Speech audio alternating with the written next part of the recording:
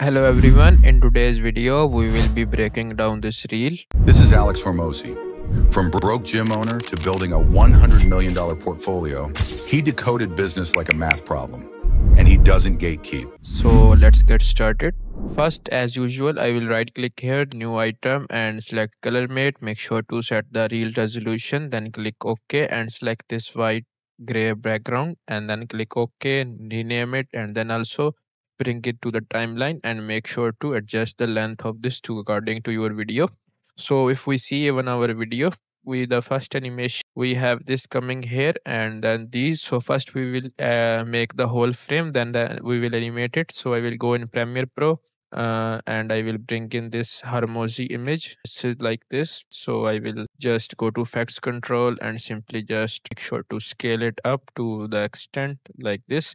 Now I will go here and I will type in Alex and I will just make sure to select it, go to essential graphics, scroll down, change the font to, I will change the font to this, and to change the color I will change the color to, and I will click OK. So this will be our color. I will go to bigger than usual. I will place it right here, and for the Hormozy I will duplicate this layer and simply bring it down, and I will Hormozy type in this and I will make the Alex smaller to compare to Hormozy. Place it here, and for the Hormozy I will just scale it down a bit because it's a long word, or I will just go to essential graphic, just change the font to something else. I will use this font capital, scale it down a bit. Now this is looking good, so I will place it is here and Alex will be here. So we need to bring this back the character, so I will just place here and then I will make sure to select the image and bring it upwards and bring these down so it will be behind the image like this. You can just change the font of Alex to like this and check here to make it bold letters into effects control and make it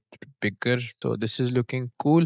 Now I will go to the hair and bring in these as well, and I will go to effects and apply a tint effect to it. Go to effects control and I will make the color of these both to this one too. And now I will go to here and simply just bring it upwards and downwards also. You can just rotate it a bit and like this, make it smaller. This is looking cool. Now I will make another copy of it. Now this, for this I will just bring it to upwards to the other side, something like this. Now this is done. Now what we need to do, we need to rotate them. So how can we do that?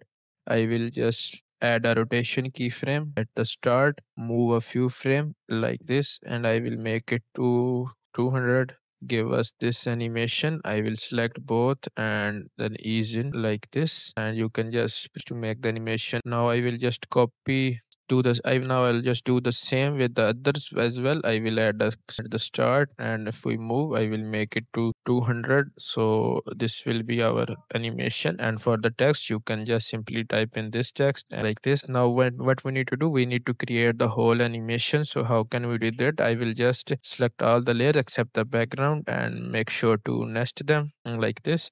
Now what we need to do, I will just add a scale and position keyframe at the start, move as our final position where this ends here, and at the start I will show to bigger, and from here background, and I will select both, right click, temporal, and ease in them. So it will be coming from here, and for the Hormozy one I will go back and select the Hormozy text. I will add a position keyframe to it, move as it as our final position, and at the start I will bring it a bit downwards as well. If we go back, we can see our whole animation will be looking like this. If I will move again, make sure to just ease in these keyframes as well, and I will save the project. So our first animation is ready, and for this a bit of blur and this. So how can we create that? I will just go to nested sequence, go to effects, and I will search for, I will bring in Gaussian blur to this layer and go to effects, and I will make sure to just, I will add a bit of blur like this to this one, and I will just copy this blur and paste it to the above layer as well. So our whole animation will be looking like this. Like this, you can just simply animate it. And for the chromatic abbreviation, I will search chromatic. You can just simply apply this to this layer and now go to effects control. Simply just change the point of interest to here and I will make the abbreviations to something like this and can just see the difference as well. So this is how you can create this. Now if we move forward, this animation moves and this comes. So how can we create that? You can simply create this text using Premiere Composer or just the position keyframes. I will show you how you can animate this and these as well.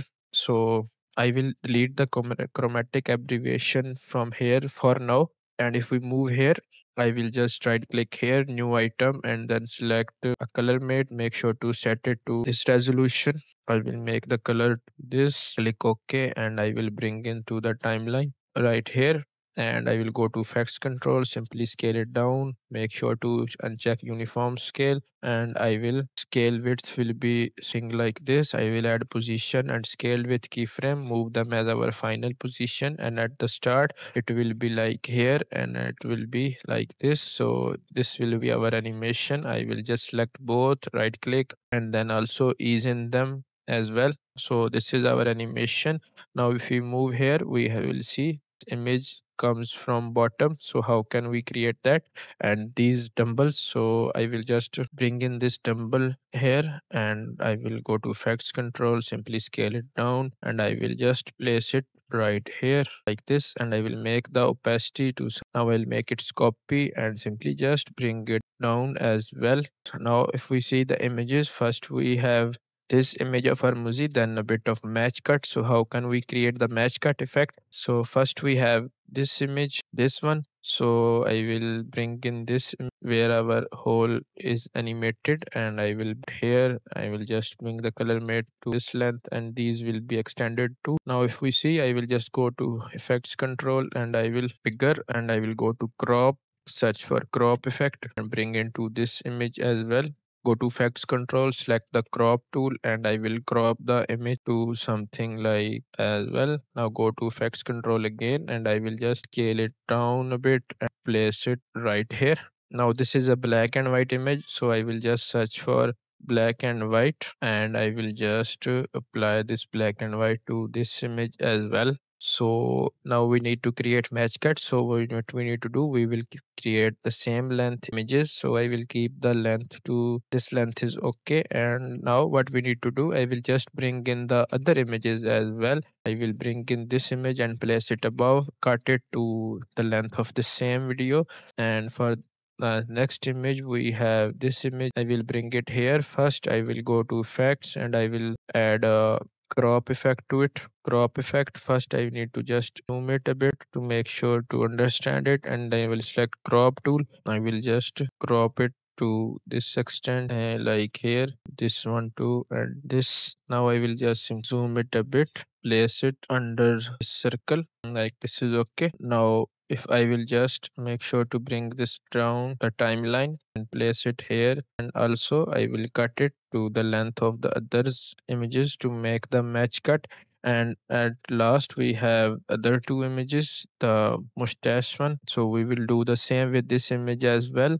Go to effects control, simply just make it a bit here, and I will go to effects, make sure to apply crop effect to it, and I will just select the crop tool and I will just crop the image and make sure this is set to this. So I will crop the image to, now I will just place the image right here, and then again I will just bring this image here like this and cut it to the part we need.